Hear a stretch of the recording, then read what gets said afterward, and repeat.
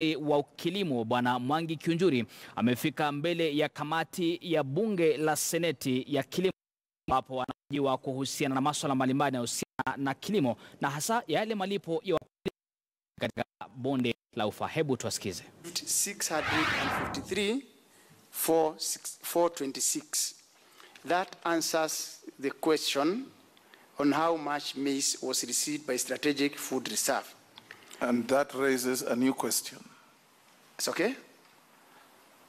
On page 6, you say you imported 10,375,260, approximately 10.4. On page 7, you allocated imported maize amounting to 10,507,814. Is there an additional importation that has not been captured? That one, you see the discrepancy is about 200,000. It is a lot. It's 200,000. That one can be looked at. It's a 200,000. We can check on the discrepancy. But it's settling to about 10,375,000 and it's okay. To 10,507,000. That discrepancy then can be explained. That can be explained because by the end of the day, the records are with Kenya Revenue Authority. Any bag that landed in the country is registered. The information is with Kenya Revenue Authority. They can be able to clarify this. We can be able to balance the books. But it is worth noting that by the time we are opening stores, we only had 653,426 bags of maize, of which to date, we still have 240,000 in our stores. Where they were distributed, we can issue that list from Sagana, Kajiado. We can be able to provide a list of where this was kept. If you allow me to continue, we have an X5 now, which we discarded and replaced with the new information I gave. The last question, the action taken by the ministry in regards to the contaminated maize currently in national cereals and produce stores. Again, I've given a summary of the test results for maize drawn from National Cereals and Produce Board go down silos. The Kenya Bureau of Standards carried out a quality analysis of maize in the National Cereals and Produce Board stores as directed by the Senate Ad hoc Committee on Maize. The dry maize was graded into 3 grades based on the following parameters. You can look down there. There are more than 10 parameters. But if you look at table 1, comprising maize, there is grade 1, grade 2, and grade 3. And I've come with the Kenya Bureau of Standards. My team is there and Carol, so that they can be able to explain if you need any further explanation. On table 2, that means in table 1, a total of 1 million bags of the 2.8 million sampled passed the tests. That is the high grade according to Kenya National Bureau of Standards. Table 2, maize that did not meet their standards requirements. And this is the question when it comes to their standards requirement. And when it comes to the standards required for human consumption, which they are not the authority. The authority on the maize to be consumed is the Ministry of Health. About grade, they are authority, and that is what we also do. On table 2, you can see, for example, discolored maize, 974,565.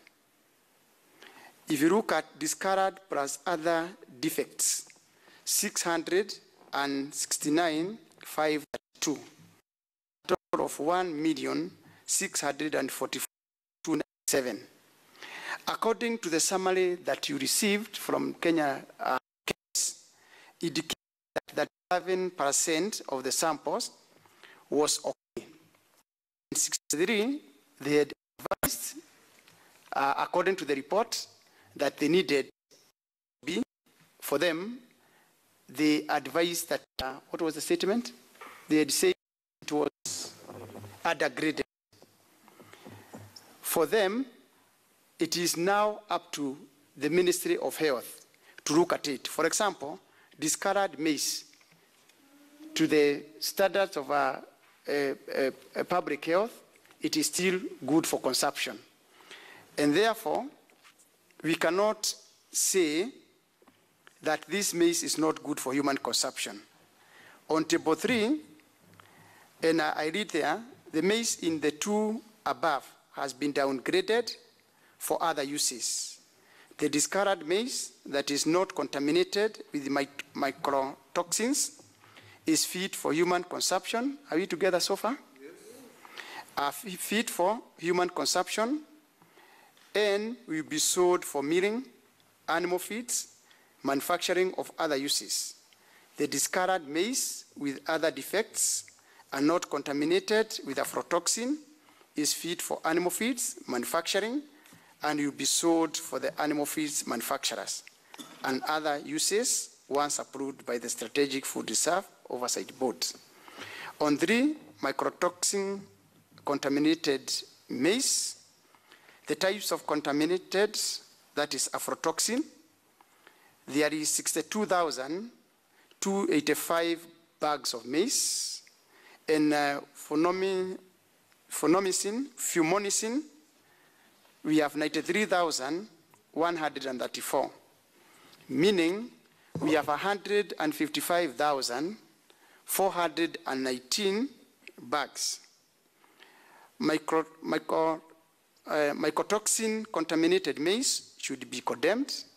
The ministry has already segregated it and initiated the process of reconfirming the status of their contaminated maize. The Kenya Agriculture Livestock Research Organization and the Kenya Plant Health Inspectorate units are independently sampling and testing the same consignment for aflatoxin and fumonicin to confirm the status. Waziri, before we come back to you, there was a gentleman from Bureau of Standards. I have issues to raise with you. You recall you sent us a report last week. Do you remember? Are you aware about the report, though? Yes, we are aware. You are aware of the report? Yes. That came from the field? Yes. Okay. Yes. Senator, you can ask your question. And what the minister has read to us is also from you. Yes. There is a serious variance in terms of quantum. If you look at your earlier report, which you should have, and the statement from the minister just now, and look at the mycotoxin contaminated maize, from your earlier report, Makueni alone was suffering from this contamination of fumonicins of 227,000 bags. Makueni only, before we look at other places, and you cited close to 9-10 stations that had these contaminations. Now you are downgrading the quantum to almost nothing. And this is not very good for the integrity of your institution and yourself and the safety of the country. Can you explain? This we can't blame the minister. He's only reading what you gave him. And it's good you are here. From your earlier record, it showed that you had found contaminations all over. In fact, Nakuru, I think, had the largest, 29,000 928 kg of maize. If you break that down to 90 kg bags, you know what you get. Sir, through the chair, we were with him in the committee yesterday. I asked the question to him. Okay. Let him ask you to assist him if he wants. Let him answer first. You are from cereals, and you? Yes. Yes, you are not a scientist or an expert. We're asking the scientist. No, for clarification, Yes. she's the one in charge of our quality, meaning she's an expert. She's a quality assurance person of cereals. Can you describe yourself, please? Yes, we are studying you, but you are from cereals. We are saying there's a body that the government has entrusted with quality testing, and that is the money results from here. And we said everything must be tested. Is it that cereals? That's a clarification I'm giving. Yeah. They are the ones that should be able to explain the question. Yeah. But for clarification, she should be after. She cannot know what you say. Thank you, Chair. I think if we can go to the report from KEPS,